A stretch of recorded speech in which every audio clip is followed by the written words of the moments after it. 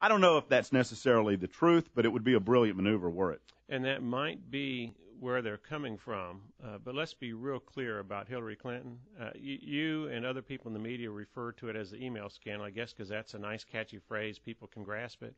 It's not about emails. It's about national security and how many lives she put at risk by violating all rules of law that are designed to protect America's top secret and classified information from falling into the hands of our geopolitical foes, who then might use that information to result in the deaths of Americans. Let's talk about that. It's a national security issue, and in my judgment, with respect to Hillary Clinton, she will be in a unique president if she is elected by the public next November, because the day she's sworn in is the day that she's subject to impeachment because she has committed high crimes and misdemeanors.